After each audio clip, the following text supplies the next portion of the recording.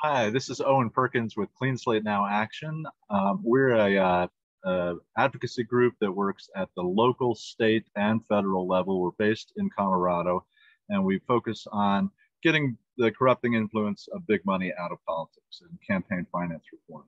So I'm happy to be able to join you virtually today. I am, unfortunately, my day job is I'm a baseball writer, and I'm up covering the All-Star game as we speak. So rather than compete with 50,000 fanatics to be heard over the Zoom, I'm giving you a pre-recorded presentation.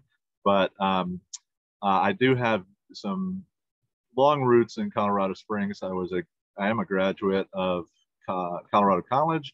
I taught at Fountain Valley School, and I was most recently an editor and writer at the Colorado Springs Independent. So love the community, love living there, and I'm happy to be with you tonight to talk about campaign finance reform for the city. So let's get right into it. You do see our website there in case you want to connect, my phone number, and we'll put this up, and put this up at the end also. But I want to just get into why campaign finance matters for Colorado Springs. There's a real distrust of government going on, and a belief that big money is breeding corruption in our campaign system and in our elections. We've got a system slanted toward protecting and often hiding big money and drowning out speech of everyday Colorado Springs voters and residents. This results in a council that hasn't always historically reflected the population, and it's some disengagement. When you've got that corruption, you get disengagement. We want to get citizens re-engaged again, and claiming ownership of their elections again, getting citizens-owned elections again. When they see that corruption and feel like big money is running everything, most of us feel like we can't make a difference. There was a study a few years ago by the George Bush Institute, the University of Pennsylvania Biden Center, and Freedom House, which found that 8 in 10 Americans are concerned about the condition of democracy in our country. 68% believe democracy is getting weaker, and the biggest reason they identify for that is big money in politics. We've gotten to a point where people are questioning, is it really one citizen, one vote, the way this country was founded, or are we evolving into $1, one vote? That's not what we've ever been about. But the University of Princeton says, we're not always what we think we are. And they did a study to see whether the government is accurately reflecting the will of the people. And they came up with this chart, which is pretty basic and common sense. And the idea that if 80% of the people, or whatever percent of the people believe in a certain idea, it ought to have that correlating percent chance of passing. So 80% of people believe in a policy issue, and if the bill reflecting that, it should have an 80% chance of passing. In fact, what they found out was that every bill in Congress has a 30% chance of passing, regardless of the support. 0 support, 30% support, 60% support, 100% support. It's going to have a 30% chance of passing. The only thing that makes a difference is engaging the wealthiest part of the population, and that includes corporations and special interests. And when they weigh in, start trying to influence, make their voice heard, they are heard. You see that yellow area there is what represents the voice of that top 10%. And when they are behind an issue, the chances of it passing doubles to 61% on the average. And that leads University of Princeton to believe that money is playing an outsized role in politics, and we actually have a system where corruption is legal in America. It's easy to understand why special interests want to be involved. They get a 22,000% return on investment when they back something. They get tax breaks, they get exemptions, they get kickbacks, all kinds of perks for being big donors to their elected officials. And what we get as a result is a legislative body that doesn't reflect us, doesn't reflect the population, the demographics of the population as a whole. We're seeing policies reflecting now the views of white, male, and rich. Now and probably always have been reflecting that demographic. Donors who give $5,000 or more to campaigns, 94% of them are white. Elected officials, 90% are white. This is not a coincidence. And you can see this in Colorado Springs. 9 out of 10 of your city council members and mayor are white. 10 out of 10 are over 58. 8 out of 10 are males. I'm sorry, 58 or over, but not to cut everybody off of the year, but 8 or 10 are males. So this is playing true very well in Colorado Springs. I never believed these figures, but it shows up, and they don't reflect the population. This is a few years old, these statistics, but they also show up with candidates. Not only are we electing candidates who meet a certain demographic, but we're only running candidates who meet a certain demographic. And that's because of the necessity of wealth or access to wealth to enter that realm of politics. Now, you know, if money is speech, as the Supreme Court has declared, how do people of modest means speak in this country? Dozens of cities, counties, and states around the country have found an answer and made recent major reforms that are having tremendous success in restoring power to the people and protecting our democracy from becoming an oligarchy. These are, you know, dozens of groups that have done it over the last year at every level in the country. We're doing it in Colorado. 4 of the 5 biggest cities in Colorado have passed or are working on reforms over the last 4 years. Started with Denver and the Democracy for the People Initiative, which bans corporations from donating directly to municipal campaigns as they're currently banned at the state and federal level. It lowered campaign contribution limits from a relatively high limit to be on the level of the significantly lower state level campaign. They created, this is the big piece of the pie, a publicly financed campaign system, 9-to-1 match. So your $10 contribution becomes a $100 contribution. Your $50 contribution becomes a $500 contribution. This only applies to contributions of $50 and under, and it's for candidates who opt not to accept special interest money in their campaigns and meet other criteria of qualifying. It also requires the disclosure of dark money, which is huge, and, you know, gets the spotlight on who is trying to buy these elections. So that's the first. The second, well, here they are, a close look at the effect. This is looking at a race before this went into effect, but you can see on that top line, there was a 2-to-1 advantage that candidate B held over candidate A just based on the money they raised. When you put in the new limits and take out corporations, it became pretty close to even money on that second line, much closer at any rate, and really getting to even money if they all opted in for small dollar for the public financing. And when you add in the public financing on that bottom line, you end up actually with more money and an even, an equally footed race. You're playing on a level playing field. So a tremendous difference maker, this reform in Denver. Lakewood was next in 2019. They lowered their contribution limits significantly, again, to align with the state levels. They banned corporations and labor unions from contributing. When we say corporations, that always includes labor unions, anything that's corporation. They ban anonymous contributions. They require disclaimers to show who's paying for electioneering. I'm just hitting some of the highlights of their comprehensive reforms. And they added fines to up to double the amount contributed. So it used to be if you had a $5,000 contribution that was illegal, you might get a $50 fine. Now and that's the cost of doing business, no big deal. Now a $5,000 illegal contribution can run you a $10,000 fine. That's not good business, but it's good reform. So it gives real teeth to the city clerk to enforce these. Aurora came next in 2020, last year. They hit some of the same things, but very big reforms there. They put in limits on campaign contributions like Colorado Springs. They did not have contribution limits. Now they do. They prohibited corporations from contributing. They put restrictions on coordination between campaigns and dark money groups, the use of campaign funds. They created small dollar funds, small donor committees to empower those who are giving $50 a year and enable a group that is collecting $50 per individual per year to contribute to a campaign. And these kind of limits, these are overwhelmingly popular across the country and across party lines. campaign finance, campaign contribution limits. 71% of Republicans want it, 83% of Democrats want it, 76% of independents want it. It's only elected officials who are out of the norm on this.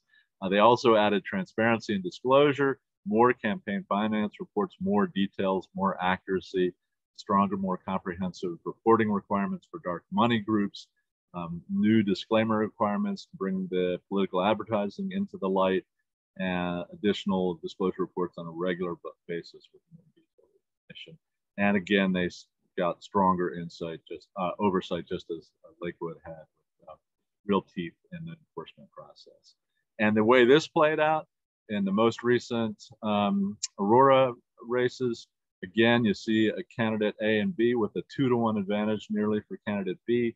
When you put in just the campaign finance limit and take out corporate donations, you get a reversal. Not a total reversal, but the advantage shifts to the candidate who's focusing on small dollar donors, on the constituents, on the community. Had Aurora used the campaign finance model, the public financing model, you'd have a total reversal of nearly that 2-to-1 advantage going to the first candidate, who was that grassroots organization.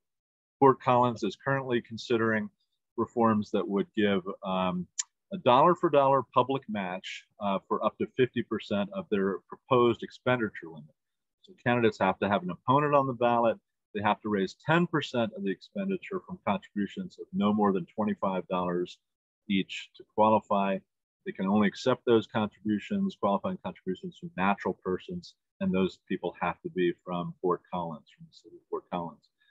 Once they've reached eligibility, then they get an expenditure limit. It's $25,000 for mayoral candidates, which is in keeping with what has been spent traditionally there. Went a little higher in this last election, and $15,000 for council candidates. Again, only from natural persons. They can contribute up to 10% of their own money to their campaign, and they have to return any unexpended campaign funds to the city and agree to participate in one public forum. A lot of these options can only happen as options. If you're opting into this, it's not a requirement, but if you choose to opt in, then you would be limiting your own contributions to your own campaign, for example. The cost would be $80,000 for the most recent, for the past election.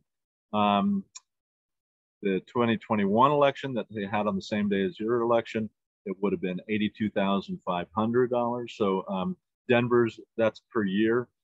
Denver's is $2 million per year, and that's 1/10 of 1% of Denver's annual budget. So a very small price to pay for clean and fair elections. This is a snapshot of our website and a look at Colorado Springs reporting. We have reports on all the communities we're involved in up there, and we show where the money's coming from, how it breaks down, in-state, individual contributions, special interest contributions. As you scroll down, you start to see the groups that are contributing to a given candidate, and see who's trying to influence the vote in Colorado Springs. I encourage you to go to cleanslatenowAction.org to dive deeper into this. In Colorado Springs, in the most recent election, this is one of the races. You can see candidate B had a slight edge, pretty close. Candidate D was way out of it, but their funding was entirely from corporations, save $38 that came from the candidate themselves. When you take away the corporate donations and put in the limits, you get these new numbers. Again, you're taking half the money out of the equation right now, and your candidate C is coming out slightly ahead in this case, instead of a little bit of a reversal here. So it shakes things up, but it also definitely puts things on equal footing to a large extent. I want to finish up with a quick look at 3 long-term cities and states that have been doing this for a long time and have great models to look at. On the matching funds front, New York has been doing this for decades. And this is a map of New York City showing the density of donors to campaigns. The top map shows donors to state campaigns. The bottom map shows candidates, donors to city campaigns. And the difference between state and city is the city has public financing. So when you add public financing, you get all those darker shades on the map in this example citywide, because we would think that's partly a result of knowing that their $10 now becomes $100. Their voice is amplified. They're able to be heard the same way big money is able to be heard. So when they feel like their contribution matters, they do get engaged. They do contribute, and you see that incredible shift in density with the same population. Just the difference being whether there's matching funds at the state level, which there were not at the time of this map, or the city level, which there were. And this is just zooming in on a certain neighborhood, the Bed-Stuy neighborhood. And again, incredible shift in the engagement at the donor level of just small dollar donations, any amount, but public financing brings that out to people. Seattle has what may be the gold standard. They do a voucher system, which they call democracy dollars, and they give 4 $25 vouchers to every registered voter. They can give those to candidates, and it's real campaign money. They can give it all to one candidate. They can give it to 4 different candidates, any combination, as long as those candidates have opted in for the public financing and meet the criteria. It gives voice to citizens of modest means. It's been incredibly popular, record-breaking fundraising, a great way of putting disposable cash that can only be used for campaigns into the hands of every voter, many of whom wouldn't have that option otherwise. And so it's empowering populations that have been left in the shadows. Groups like, people on fixed incomes, people working minimum wage jobs, people without homes. These people have been ignored in the past, but now candidates have to pay attention to them, have to go and listen to them, and hopefully come away with their support and their donations. And finally, clean elections. This is where you qualify, and then you get basically a grant that covers your whole campaign expenses, and you're done. You're done raising money once you qualify, and you focus on getting your ideas out there. Connecticut is the best example for this. And I often talk about Connecticut, remembering Newtown and the elementary school shooting there. And we ask, what has happened since then on gun safety? And the answer is always nothing. But that's true at the federal level, but at the state level, Connecticut, which has a citizen-owned election where it's public financed and the legislature is not bought by special interest groups and big money, they voted for the most comprehensive gun safety regulations in the country as a result of that school shooting. They also passed things like paid sick days, raising the minimum wage, and state tuition for undocumented students. This is the kind of thing you get when you get citizen-owned elections again. And when you're incentivizing candidates by telling them, that if they can go ignore the deep pockets, the PACs, the insiders, and go to your district, spend time in your community, talk and listen to your constituents, you can come away with even greater resources by going to the people to power the campaign. How can they not choose to go into the district and take that option if you give it to them? The result is incredible. You get voter turnout increasing. People feel like they matter and they're playing a role in determining the outcomes. Communities of color get more engaged. Lower income communities can finally come out of the bleachers and onto the playing field. Wealth and access to wealth are taken out of the equation. And you get these more diverse candidates running and getting elected, including more women, more young people, and more people of color. You can get involved. You can go to the CleanSlateNowAction.org website to keep up with what we're doing. We're planning a forum in Colorado Springs to take a deeper dive. So sign up as a volunteer in these early stages of planning in the Springs, and attend a planning session that we're going to have hopefully in the next month. We'll announce that shortly. Build a movement, invite a spokesperson to come and educate your group, talk about this, listen to your concerns.